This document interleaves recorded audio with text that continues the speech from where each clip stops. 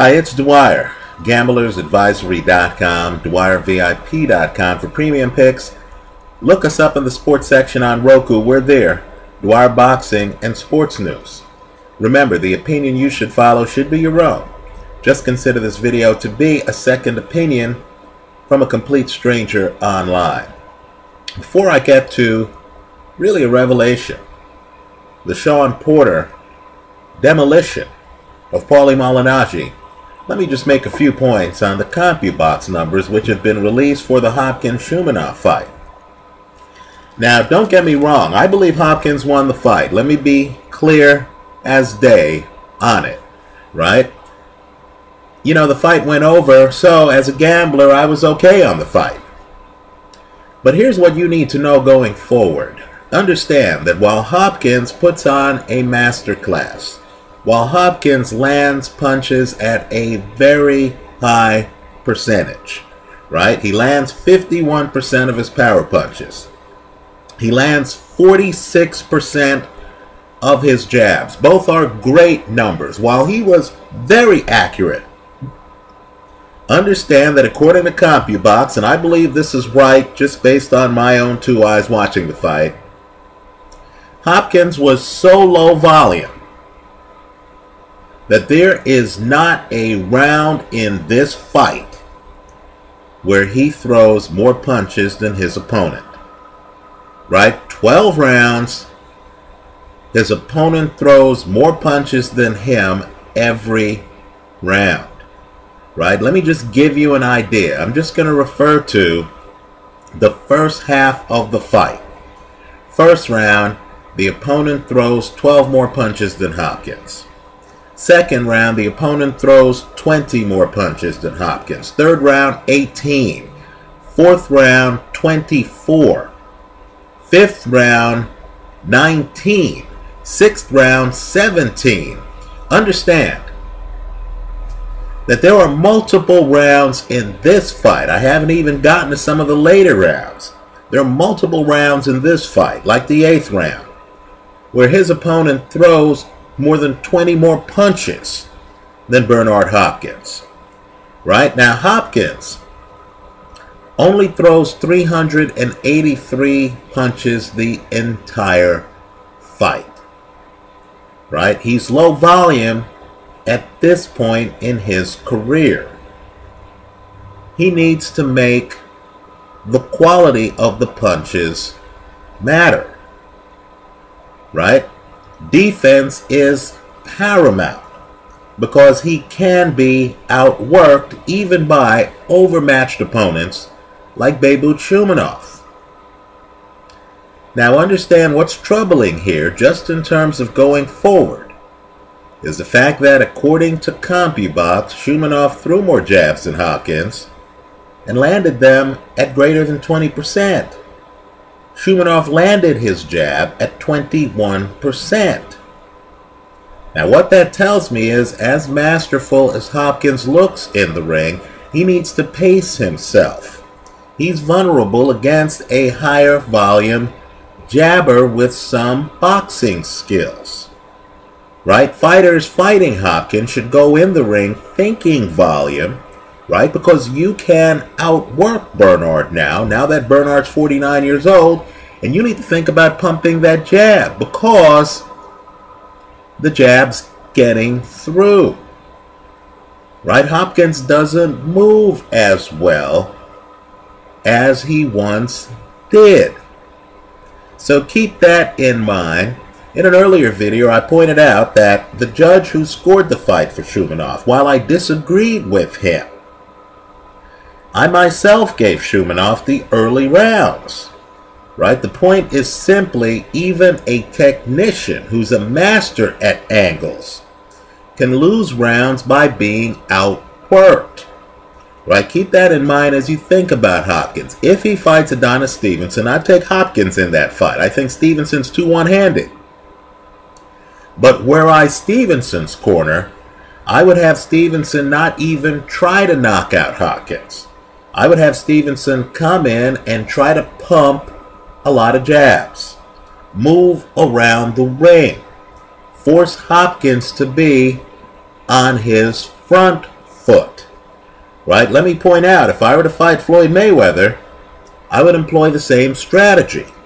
Unfortunately, as I see it, the one constant in boxing is that Father Time eventually catches up to everyone. Right?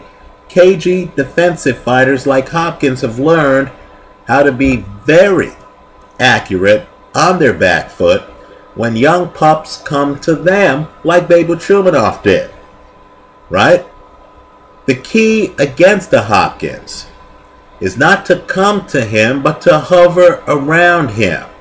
Pump a jab and force him to be active. Right? I encourage everyone to just Google the CompuBox numbers today. Let's talk about Shawn Porter. Now, I make mental notes to myself after every fight, win or lose. Sometimes I learn something, sometimes I don't. Right? Let's talk about some recent fights. I've had some misses. Right? The Khabib Alekberdiev fight. You know what? I didn't learn anything in that fight because I thought Alekberdiev won the fight. HBO thought so. Others have thought so. Boxing scene thought so. I guess the only thing I learned is that Jesse Vargas got a gift. I consider Jesse Vargas to be a vulnerable champion. Right? Put me down right now as picking Alekberdiev in the rematch, just like I did before their first fight. Right? Usmani, Ray Beltran. Let's talk about that fight. Usmani was an underdog. That was just a play on an underdog in a fight I considered a toss-up. But understand, Beltran has some of the same problems that Hopkins does. Right? Beltran got outthrown in that fight. He won the fight. I thought he landed the more meaningful punches. I'm not here to say he didn't win the fight. But understand, Usmani, a last-minute replacement, shows up, goes the distance, and throws more punches than Ray Beltran. Right? It seemed to me that Ray Beltran, who's not in his late 40s like Bernard Hopkins, seemed to me that he's in his early 30s, and he had to pace himself. He had a hard time landing punches against a slippery, moving opponent. Now, Ray Beltran's profile has been raised because he looked awfully good against former champion Ricky Burns. But Ricky Burns, since then, has lost his title to Terrence Crawford in a fight where Burns looked very limited. Right? Ray Beltran going forward, I would wonder how he would do against a guy who can hover, make it a volume contest, who has more power than Usmani, who was jumping up a weight class. Right? A guy throwing Usmani's volume with more power could have done more damage on Ray Beltran. Let's talk briefly about Timothy Bradley, Manny Pacquiao. What did I learn in that fight? Number one, Timothy Bradley's body's failing him. How many fights am I going to hear the Bradley people say Bradley had leg problems? Right? Against Pacquiao the first time, Bradley had 2 sprained ankles. Against Pacquiao the second time, Bradley, who had a great first round, was bending his legs and everything, suffered a calf injury. It seems to me that when Bradley faces an opponent with foot speed, not a Juan Manuel Marquez, but a Manny Pacquiao, his body eventually starts to betray him. I also learned that Timothy Bradley can be mentally thrown off his game.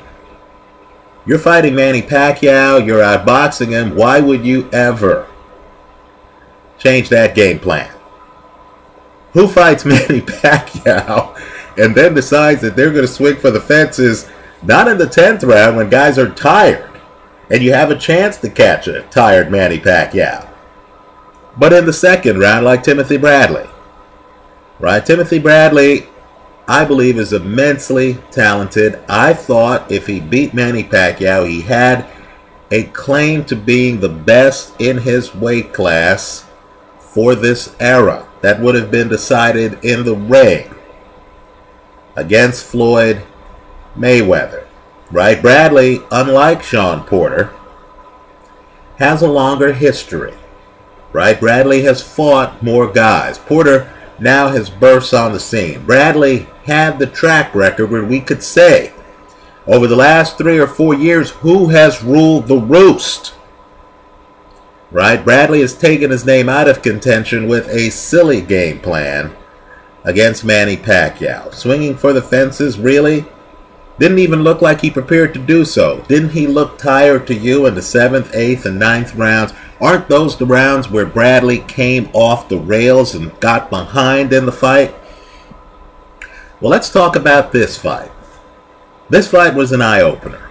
Shawn Porter, Paulie Malignaggi. I have to tell you, the fight didn't go any way, shape, or form how I thought it would. Malignaggi, to me, is a shrewd customer.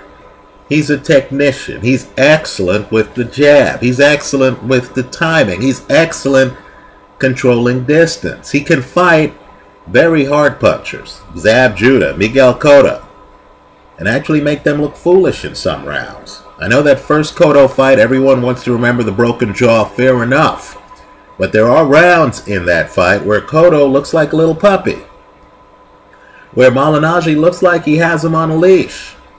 Right? Malignaggi's excellent on movement. Right behind the jab. Looks good. Now this fight to me is qualitatively different than Malignaggi's loss to Adrian Broner. There I thought Malignaggi left that fight on the table. Right? I thought Malignaggi stayed too close to Broner. Right? Here, Malignaggi gets blown out because of Shawn Porter's skill set. Right? This is a story really of Shawn Porter taking the fight, not Malignaggi losing it. Malignaggi comes out, he still looks like Paulie Malignaggi to me. I didn't see a broken down fighter. I saw a guy pumping a jab, again, you know, moving in the ring, looking decent. He looked prepared for the fight. The problem, and really the surprise for me, right, I had to take notes looking at this fight.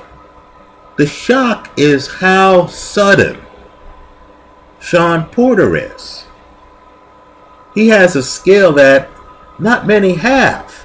The ability to throw punches from halfway across the ring.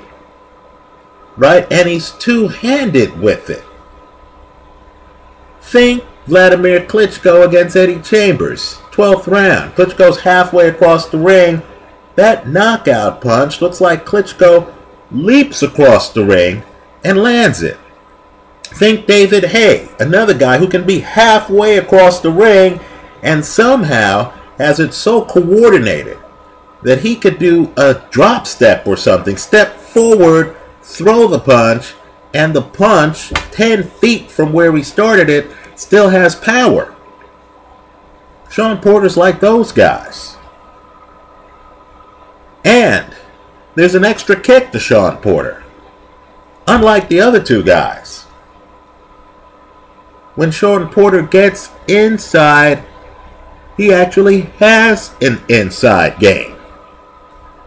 Right? When Shawn Porter gets up close, he can actually mount a sustained body attack.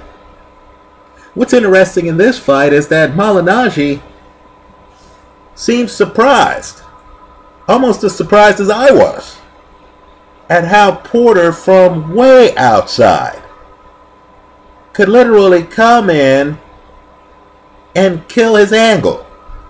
Right? You know, Malignaggi, I'm sure, is looking at distance, right, and figuring out exactly how much he has to move so that if the opponent throws a punch, the opponent doesn't land it. Right? These are, you know, Malignaggi's a guy who can lean back. Look at Malignaggi against Shevchenko. Right? Malignaggi's a guy who trusts his body. He can lean back and have punches end right here. He knows how much he has to lean back. But not against guys like this. Shawn Porter is able from way outside to not just close the distance quickly, you know, take a big step, you know, literally come in with quick foot speed and be up on him. But what's really shocking about Shawn Porter is he does it with both hands. In this short fight, he's hitting Malignaggi with brutal lefts and rights. I was a bit surprised in the post-fight interview. Shawn Porter, gets off a great right hand and drops Paulie Malignaggi. Then in the post-fight interview, to my amazement, I was amazed by this. Shawn Porter says that he thought the right hand was there all night. That he and his corner planned on him being able to land that right hand. Who in their right mind fights Paulie Malignaggi and thinks they could land right hands all night? It's hard to hit Malignaggi with any hand. But figure it out. Malignaggi's best punch is that left jab. Doesn't that left jab line up opposite Shawn Porter's right hand? What Porter's telling you is he moves so good that against a guy with an excellent jab, he can be outside of the jab, then as the guy pulls back the jab, he can come over the jab and inflict damage. His corner expected this. Right? Shocking. In other words, Shawn Porter, this was a walk in the park for him. He's a guy who's not worried about getting hit with jabs because he moves so well and so quickly that he can dodge the jab and come back in over the jab hand. Right? Porter is much more dangerous than I thought. Another thing I love about Porter is that not a lot of wasted movement while he's explosive, while he's sudden, right? While he's like Freddy Krueger. You know those horror movies. You turn around, suddenly the guy's right here. Right? You saw him a second ago, he was across the parking lot. Suddenly you see him and he's right here with the meat cleaver. Right? What I like with Porter too is he's not jumping around the ring. Not a lot of wasted motion. Right? This is different. This is surgical. He's not jumping around the ring too much, wasting energy. No, this is a guy who is strategic. Right? So Shawn Porter, my apologies to the Shawn Porter supporters. Many of you here online, Melanite X, for example, tried to warn me that Porter was vastly superior outside. Right? And I thought, you know what? I looked at films of Porter. I looked at that first Julio Diaz film. Right? That was a draw. Right? Julio Diaz is Joel Diaz's brother. The same Julio Diaz who gave Amir Khan problems. He's a great person to follow in the ring because he makes opponents work. He made Shawn Porter work. I didn't see this explosiveness in that fight. Well, it's there now. Right? It's shocking. Let me just say, I can't name a more deserving opponent for Floyd Mayweather than this guy. Right? I do believe, still, Amir Khan is a great opponent too for Floyd Mayweather. But wow, Porter has the foot speed. Porter's two-handed. Porter can fight inside. Porter, what I like too is when he comes in and he dazes you. He doesn't stand in front of you. Right? He hurts Malignaggi, then suddenly he's over here. Right? Even if Malignaggi woke up a bit and said, oh, let me try to counter, what would he counter? Porter wasn't even in front of him. Right? So, let's figure out boxing for a second. Porter has a belt at 147. If Mayweather beats Maidana, he'd have 2 belts at 147. Floyd is going to have a lot of decisions to make after this Maidana fight. Let me point out, too, that if you watch the Maidana fight, and if you feel that Maidana is too slow-footed, is too flat-footed to deal with Floyd on the balls of his feet, right? Ask yourself if you would feel the same way about Shawn Porter. This was an eye-opener for me. Right? Let's just say I wasn't in the area code on this one. I wasn't in the ballpark. I was not in the country. Right, Shawn Porter, I congratulate you. This fighter is dangerous. As I said, other guys who can move across the ring like this, Vladimir Klitschko, David Haye, they rarely have the ability to get as low as Porter. Porter's not the tallest guy, right? They rarely have the ability to get as low as Porter and then to rip off the shots to the body that Porter can rip off, right? This kind of foot speed, this kind of ability to jump around to the sides once he hurts you, the fact that he hurts a pretty good defensive fighter, Paulie Malignaggi, with both a left hand and a right hand, right? Look at the video. I know, Malignaggi, put it this way, I know he goes down different times off different hands.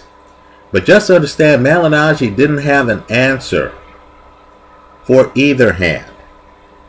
Right? Afterwards, Malignaggi, very classy, said, "Go be great" to Shawn Porter. Right? I believe Malignaggi's still in shock at how Shawn Porter was able to close the distance. Right? Keep in mind, Malignaggi is a guy who fought Shevchenko.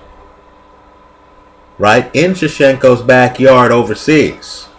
Shevchenko has a great jab, right, can keep guys outside. Shevchenko's crafty. You saw how he beat Ricky Hatton. And there's not one time in that fight where Shevchenko moves across the ring like Shawn Porter does. And what's interesting with Porter is he doesn't get hit on the way in. He has great timing, right? So to Shawn Porter, all I can say is congratulations. This fight definitely taught me a lot. He's a serious threat at 147, the kind of threat, quite frankly, that's gonna have the fans demanding that he fight Mayweather or Pacquiao. That's the level of threat he is. Let me point out too that there's going to be some consolidation of the titles at 147. Right now, all three guys have titles. Right? All three guys. Right? If I'm Shawn Porter, before I go fight Kell Brook, and let me just point out, as great as Shawn Porter looked in this fight, I'm still not convinced on who wins the Shawn Porter-Kell Brook fight. Kell Brook is dangerous.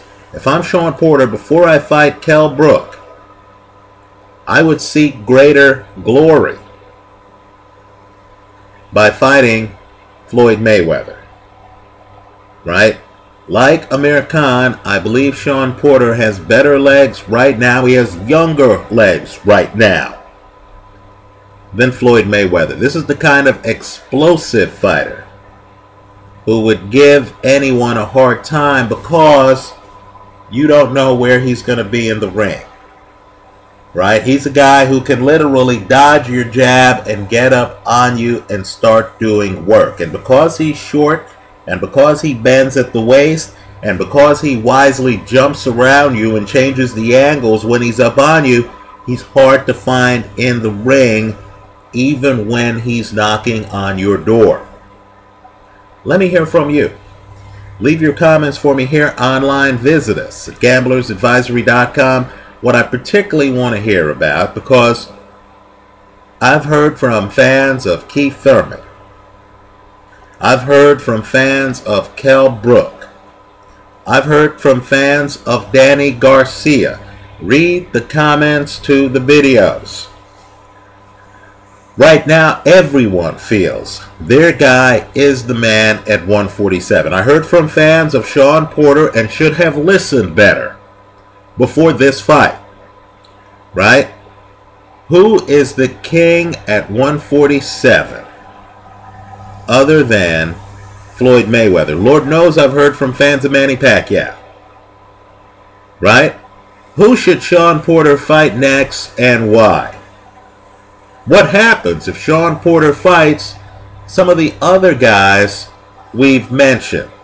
Let's talk 147 here in the comment section to this video. Thanks for stopping by.